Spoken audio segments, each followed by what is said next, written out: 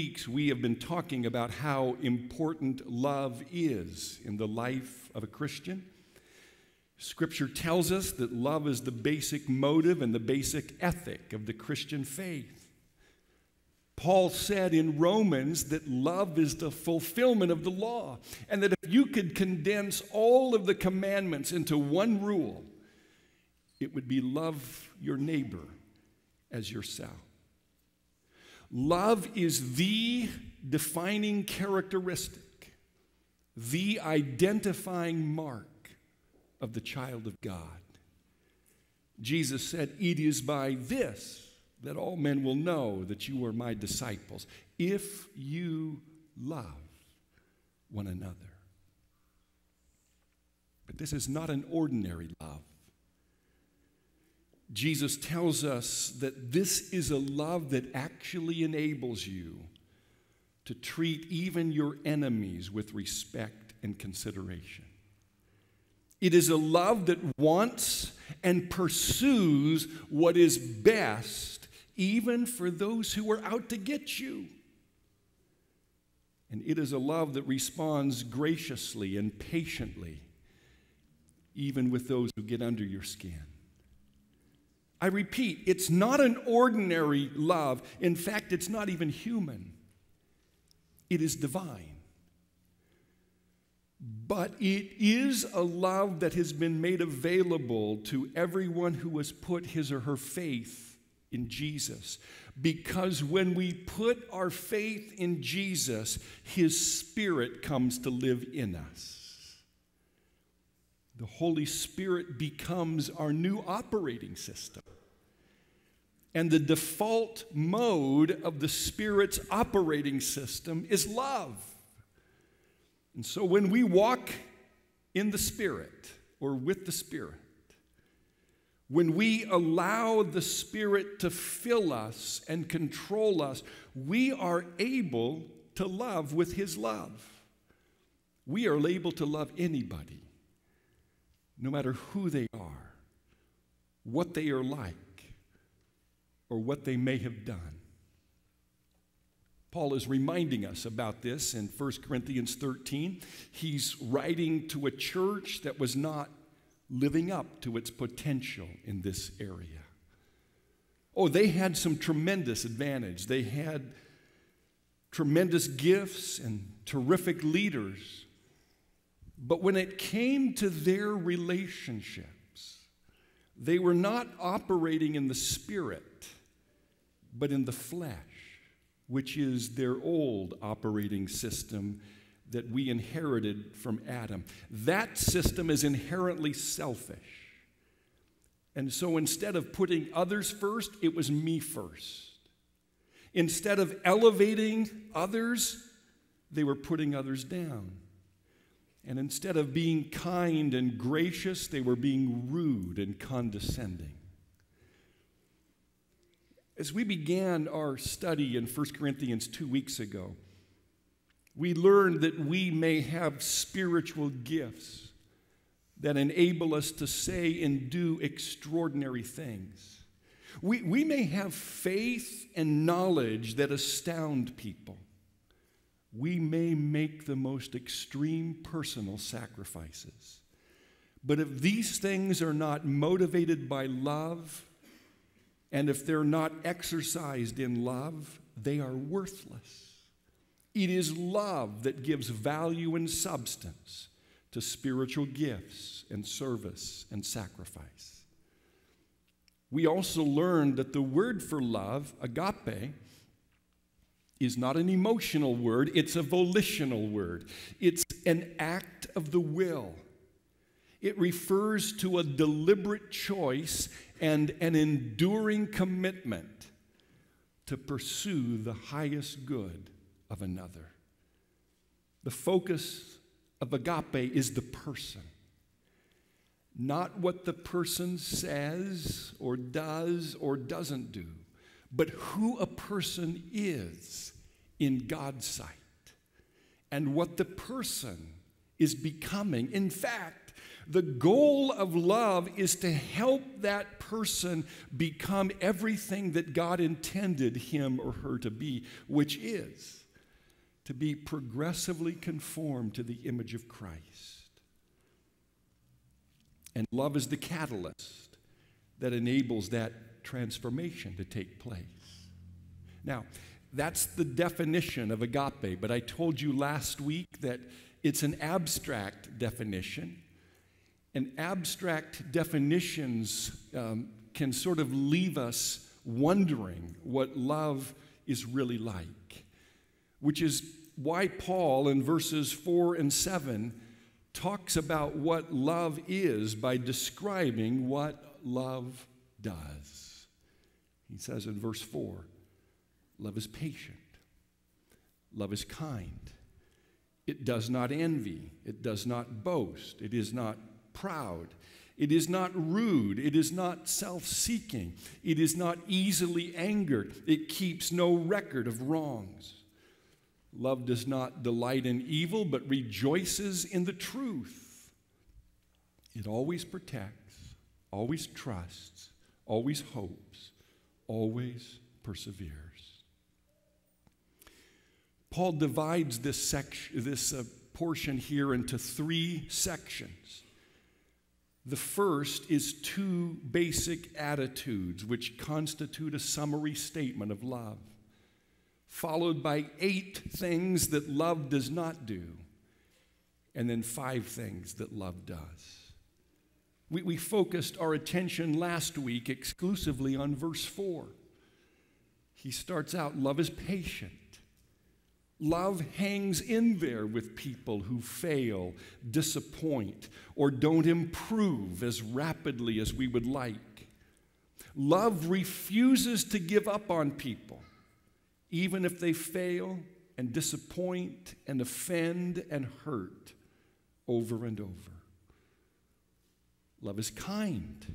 Or better yet, love shows kindness. This is a reference to being attentive to a person, to their words, to their feelings, to their, just the way they are. And we want to make them better. It's wanting what's best for another and going after it. It is active goodwill. Love does not envy.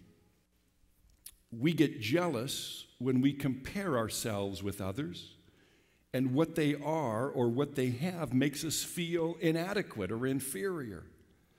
But love is not jealous because love doesn't focus on self.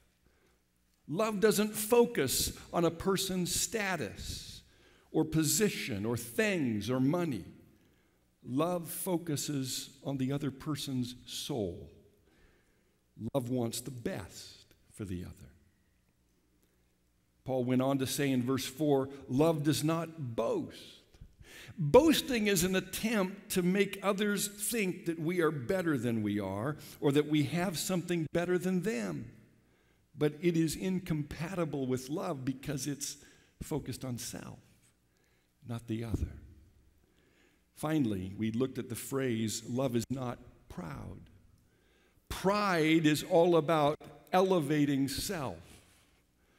Love is all about elevating others. And that's why pride and love are incompatible.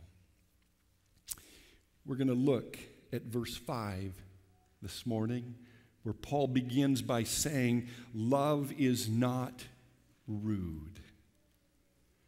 This particular word has reference to behaving indecently or in a shameful manner. In fact, it's the same word that Paul uses in Romans 1 to describe perverse sexual behavior. There it is translated shameful or indecent. And so it's likely that when Paul used this word in verse 5, he is describing speech or behavior that has sexual connotations. Now, it might help us to remember that Corinth was a very sensualized, highly sex-saturated city where its citizens had a worldwide reputation for their lewd and immoral behavior. Paul is saying, look, you might live in that city. You might have once been desensitized yourself and engaged in that kind of indecent behavior. But that's not who you are anymore. You have a different operating system now, the Holy Spirit. And the default mode of that operating system is love. Love is not crude or lewd. Love doesn't give someone the creeps. Love doesn't make somebody squirm or cause them to blush. Love doesn't act inappropriately. To state it positively, love upholds a person's honor and dignity. Love looks at a person and sees him or her as made in the image of God. And because of that, treats him and her with utmost respect. In his letter to Timothy, Paul writes, "Do not rebuke an older man harshly, but exhort him as if he were your father. Treat younger men as brothers, older women as mothers, and younger women as sisters with absolute purity." Paul is telling this young pastor to treat people in his church with the respect that he would give to his very closest family members. That's really a statement about love. Treating people with respect, making sure that we are pure in our motives and speech and behavior, is a way of elevating those people and upholding their honor and dignity. As you know, inappropriate sexual behavior is making headlines these days. And even though it is disturbing to be made aware of these revelations, I think it's good that these people are being exposed, because that kind of behavior is thoroughly demeaning to the person toward whom it is directed. It is a violation of their dignity and their worth as persons made in the image of God. Well, Paul goes on in verse 5, love is not self-seeking, or more appropriately, love does not insist on having its own way. The words in this phrase literally mean to insist upon or to demand something for yourself. The implication is that you are insisting on getting your way, or getting ahead, or coming out on top. It's describing a me first, what's in it for me, how to get the upper hand kind of attitude. We see this in politics all the time. Do you remember at the NATO summit last year when President Trump famously shoved one of the other NATO leaders out of the way so that he could position himself in front of all the others and take center stage? Or the famous handshake with the French president, in which the firmness and longevity of the grip was an attempt to demonstrate one's superiority. Those may be obvious examples of a me-first type of attitude, but it doesn't take much reflection to discover that all of us do this at times. I've noticed it in myself when I fly in a plane. Since I'm a frequent flyer, I usually get to board the plane before most of the other passengers, and I always take advantage of that perk because besides being able to get situated in your seat without having to be concerned about elbowing the people in front or behind you, or stepping over the seat of the person who's sitting next to your assigned seat, I am assured that my carry-on luggage can be stowed in the bin right above my seat, something that is not guaranteed for late boarders. But I've realized that wanting to get on a plane before other passengers is ultimately about self-interest, how I can gain an advantage over those around me, how it will benefit me. Self-interest and self-promotion are the motives behind many of the choices that I make. It happens when I'm trying to find a parking space at Costco, and I feel a sense of victory when I find one that's close to the entrance, even though someone else was vying for that same space. Or when I'm piling in a car with a bunch of people and I call out, "Shotgun!" Some of us might hear this and say, "Come on, Stan, you're overthinking this stuff. These kinds of things are just natural. It's natural to try to be first. It's natural to try to gain an advantage. It's natural to want the biggest or the best." It is indeed natural for the operating system we inherited from Adam. But here's the thing. That's not who we are anymore. When Jesus made us new creatures, he gave us supernatural capabilities because we now have his nature. And therefore, we have his values, his priorities, his perspective. When Jesus was on earth, did he ever try to be first so that he could gain some advantage over others? Did he ever try to position himself in a way where he came out on top? Did he ever choose self-interest over the interests of others? The answers are no.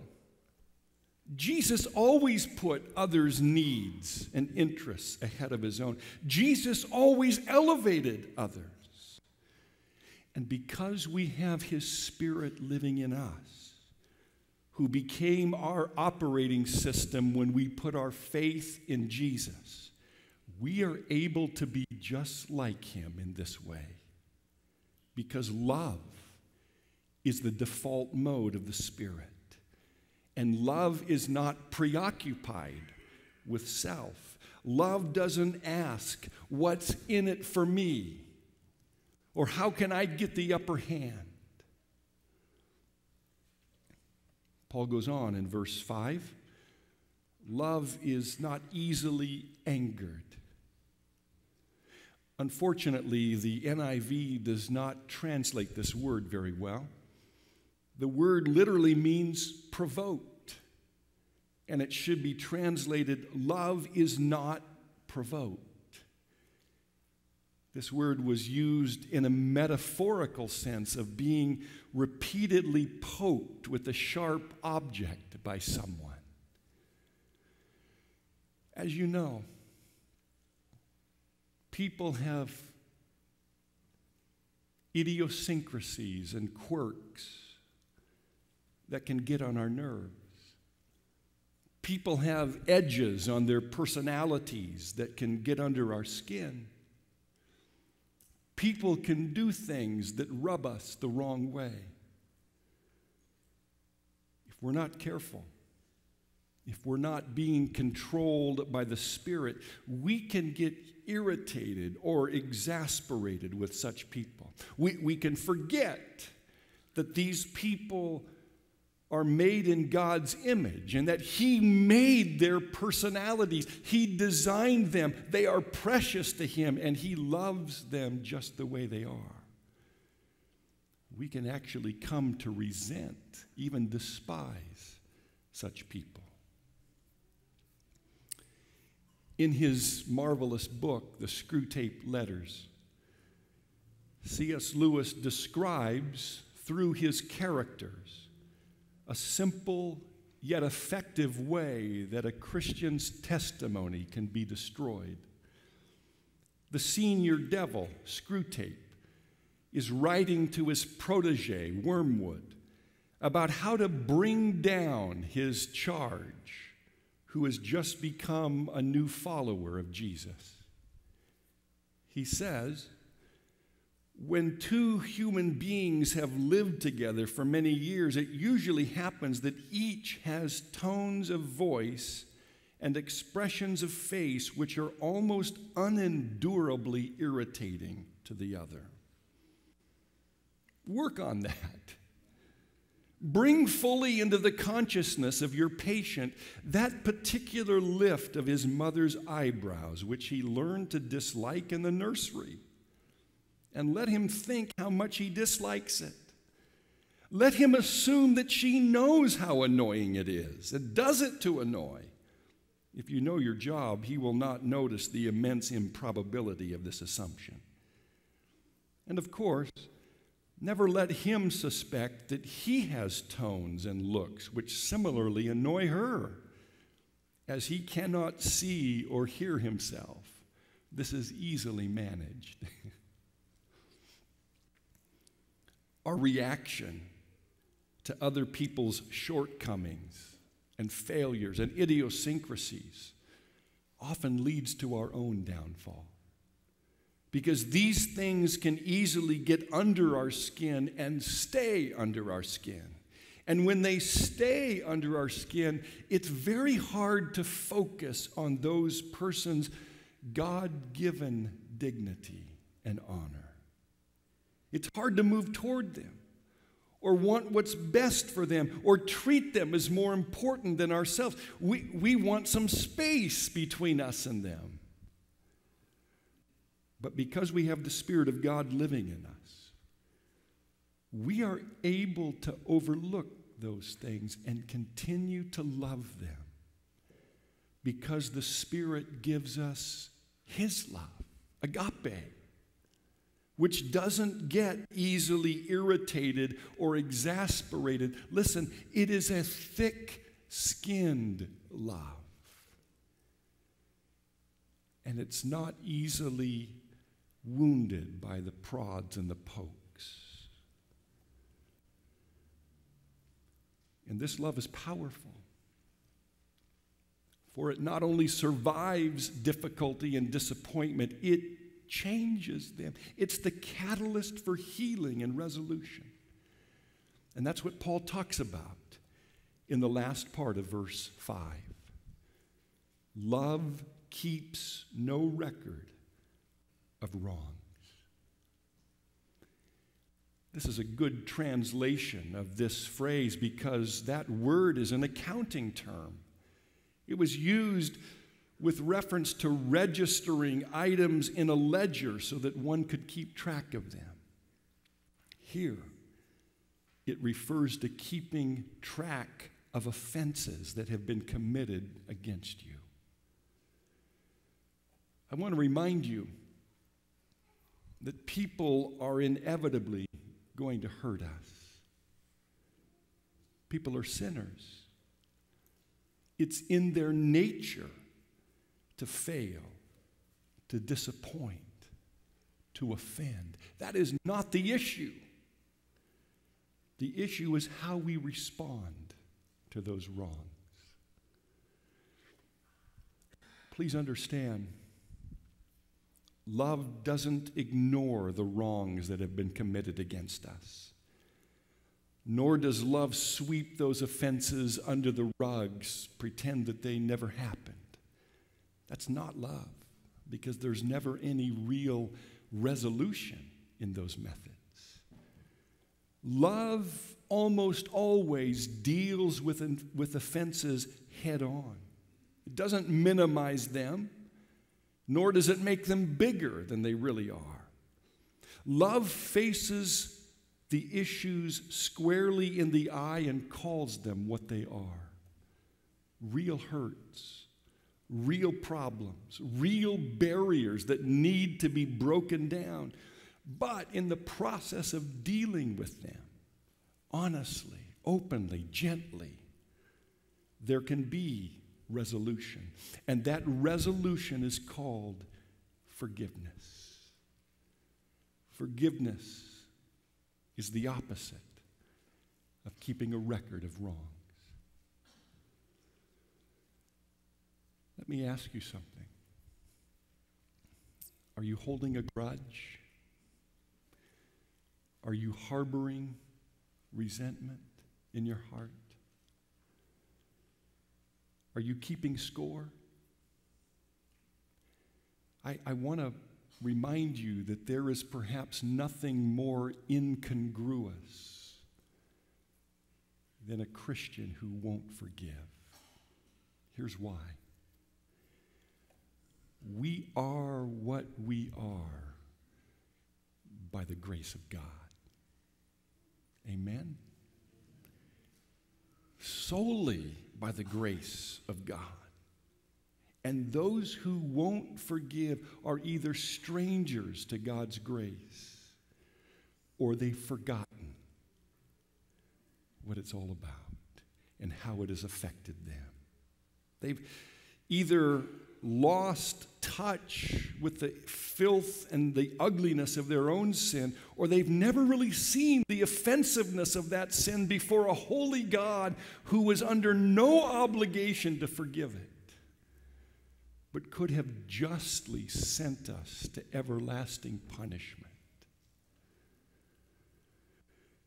But because of his great love for us, God, who is rich in mercy, made us alive with Christ even when we were dead in our sin. It is by grace that we have been saved.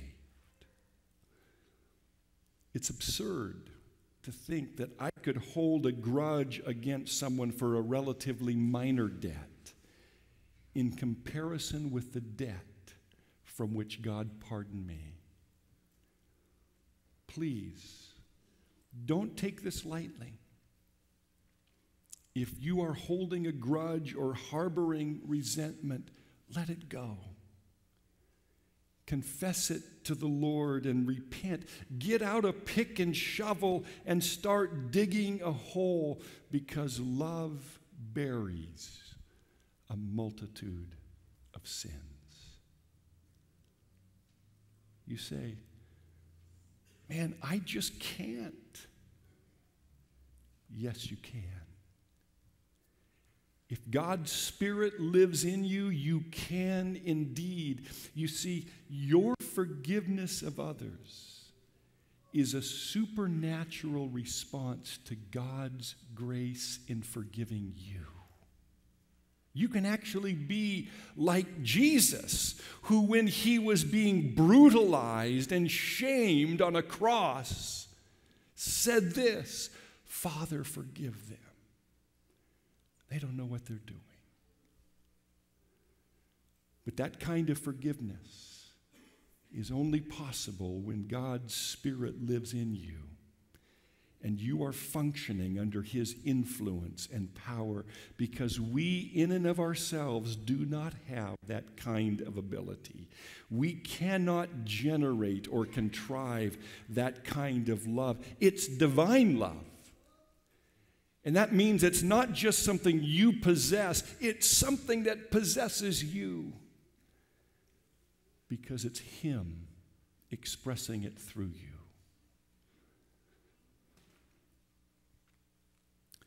Earlier I said that a real test of character is how someone reacts when someone else pushes their buttons or gets under their skin. That is also a test of real love. And we've looked this morning at what real love does, what real love looks like. It is a kind of love and a quality of love that is out of this world, which means we need God to give it to us. So if you want to have this kind of love, go to God.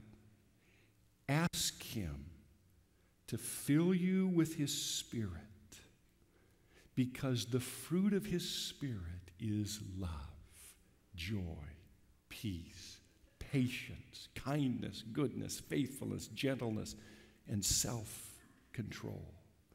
Be filled with the Spirit, brothers and sisters. Keep in step with the Spirit. And when you do,